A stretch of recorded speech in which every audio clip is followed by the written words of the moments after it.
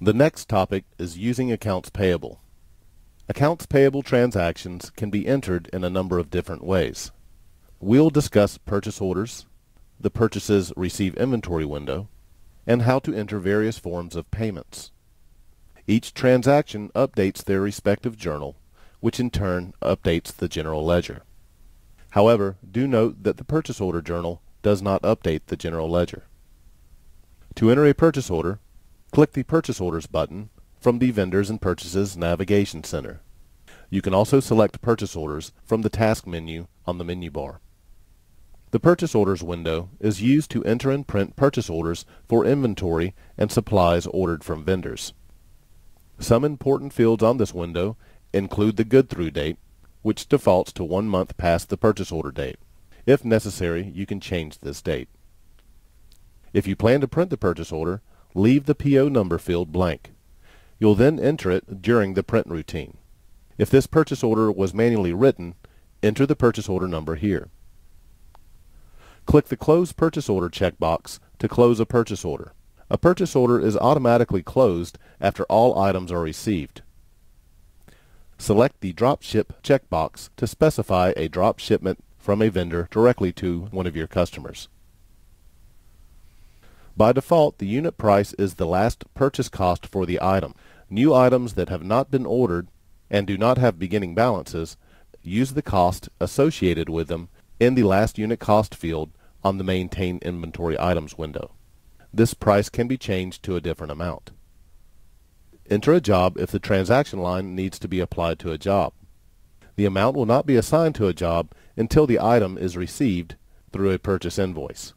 Note that you cannot assign a job to a transaction line that is purchasing a stock or assembly item. Instead, you can assign the item to the job at the time of sale or through an inventory adjustment. Next, we will take a look at purchasing and receiving inventory and entering bills.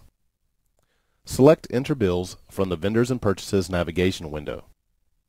This task window is used to enter bills from vendors and to receive inventory that arrives from suppliers. Select the Drop Ship checkbox to specify a drop shipment from a vendor directly to a customer. Select the Waiting on Bill checkbox if a shipment of inventory is received without a vendor invoice. This allows the purchase to be recorded and inventory to be updated. The invoice will not be available for payment until the invoice is edited by deselecting the Waiting on Bill checkbox and saving it again. The Terms field shows the vendor terms as set up with the vendor record. To change the terms, click the arrow button to open the Terms information window. Make any necessary changes and then click OK. If you select a vendor with no open purchase orders, the Apply to Purchases tab appears by default. This tab is used to enter purchases that did not originate on a purchase order. In addition, if items were received but not included in the original purchase order, you can add them here on this tab. The Unit Price field shows the last purchase cost for the item selected. New items that have not been ordered before and do not have beginning balances use the cost assigned to them in the last unit cost field on the Maintain Inventory Items window. If necessary, this price can be changed to a different amount. Enter a job if the transaction line needs to be applied to a job. You can enter a payment amount at the Amount Paid at Purchase field to make a partial or full payment to the invoice.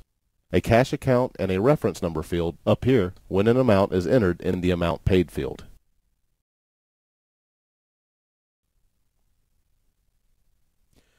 When you select a vendor that has one or more open purchase orders, the Apply to Purchase Order Number tab appears. Select a purchase order from the Apply to Purchase Order Number drop-down list. All open purchase orders for the selected vendor are listed. The remaining field displays the number of items that remain outstanding on a purchase order. This field cannot be changed from this window. Enter the quantity of items received in the Received field. The purchase order will remain open until all items are received or until it is manually closed. Now we will discuss different ways that you can pay bills in Sage 50 Accounting. To record payments, select Pay Bills from the Vendors and Purchases Navigation Center. The Payments window can be used to enter cash purchases and disbursements that do not have associated vendor invoices or bills. It is also used to apply payments to vendor invoices entered as purchases. When a vendor ID is selected, all unpaid bills for the vendor appear. You can choose to pay an entire invoice or make a partial payment. The Apply to Invoices tab lists all outstanding invoices for the selected vendor. Select Invoices to Pay by selecting the Pay checkbox next to each one. When all invoices are selected, click Print to print the disbursement check immediately, or click Save to print the check later. When you select a vendor without any outstanding invoices or bills, the Apply to Expenses tab appears. The Apply to Expenses tab is used to enter cash purchases and prepayments. If you select a customer ID on the Payments window, the Apply to Customer Account tab appears. This tab can be used to record customer refunds. When you pay a vendor a prepayment or a deposit amount, the amount can then be applied to future invoices. To create a prepayment, select the vendor from the lookup list, and then click the Prepayment checkbox on the Apply to Expenses tab. With Write Checks, you can quickly enter a check and apply the amount to an expense account or a series of expense accounts. Select Write Checks from the Vendors and Purchases Navigation Center. If the payment does not involve invoices or inventory items, this is the easiest payment to use. A manual check is a check that was handwritten or previously printed and not entered into Sage 50 accounting. A manual check is recorded like a normal payment with one difference. The check number is entered into the check number field. If cash was used to pay for an expense item, enter a reference number or a word in the check number field that identifies the transaction. This prevents Sage 50 from printing a check for the cash transaction. Note that a reference number should be used only once. Accounts Payable reports provide information about your vendors and associated transactions. To preview or print these reports, select View All Vendor and Purchase Reports from the Vendors and Purchases Navigation Center, or select Reports and Forms from the menu bar. The check register lists all checks posted for the selected date range. This report is useful for keeping track of checks. The Purchase Journal report lists purchases and their general ledger distributions for a selected date range. This report is useful for verifying general ledger postings and tracking purchase transactions.